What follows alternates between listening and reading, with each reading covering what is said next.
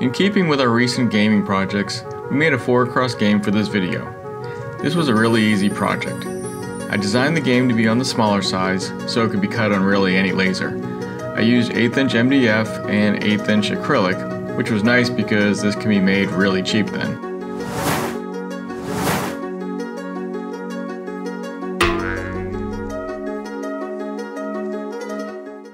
The MDF was masked with application tape to keep everything clean. This wasn't super necessary because I plan on painting everything, but it's still so much nicer to work with clean parts. I cut the game pieces out of some scraps of 1/8 inch black and white cast acrylic. All the materials used will be listed with links in the description below. After all the lasering was completed, the masking on all the parts were removed.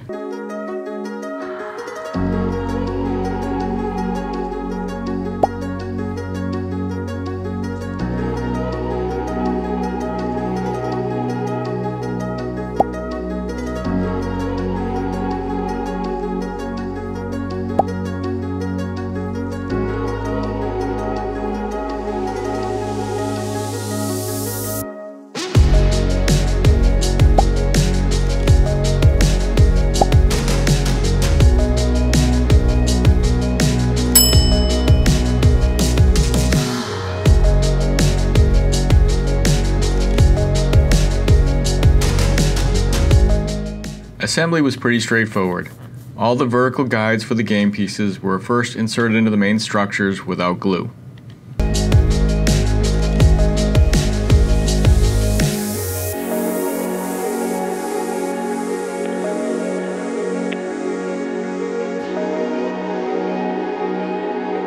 The vertical side pieces were inserted, and then I ran glue along all the connection points. I just used regular wood glue for all of this assembly. I didn't have to be too neat here. I've never been a big fan of seeing the dark edges of the lasered wood contrasting against the natural surfaces, so I cut parts to cover this area and hide all the joins.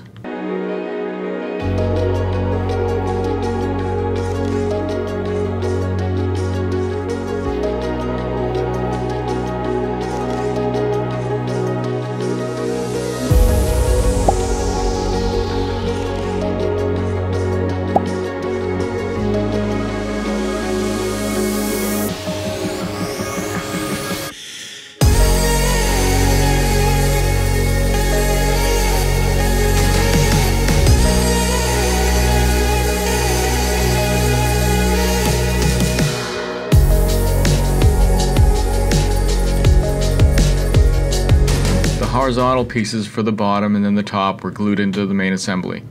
The top piece has openings for the game pieces and just cleans up the look of the top.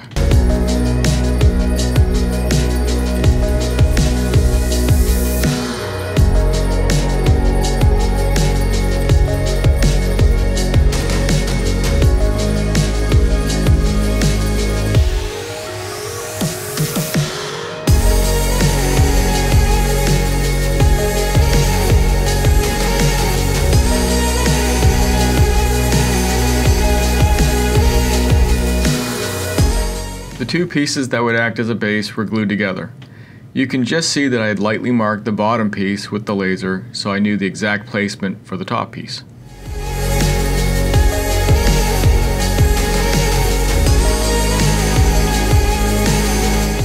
I next glued what I would sort of call cosmetic pieces to the front and back of the main assembly. These were never necessary, but it made the entire thing look cleaner. It was after doing this that it was suggested to me that the holes here could have instead been cut into different silhouette shapes to make this more interesting. Oops, too late.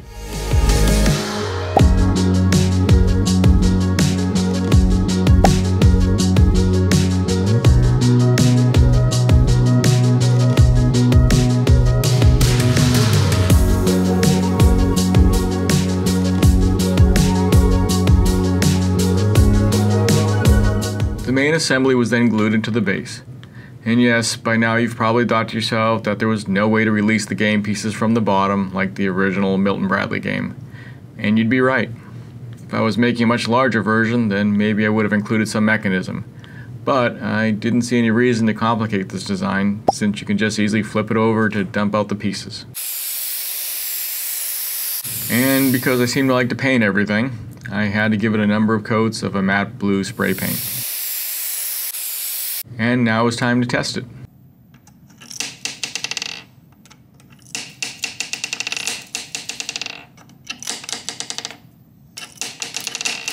The pieces went in nicely, and they did make those nice bouncy clicky sounds. Success! Hooray! Thanks for watching. There's a link in the description for access to all the designs and files shown in our videos. Don't forget to like, subscribe, and click the bell to get notified of future projects. We have more videos coming soon. Stay tuned.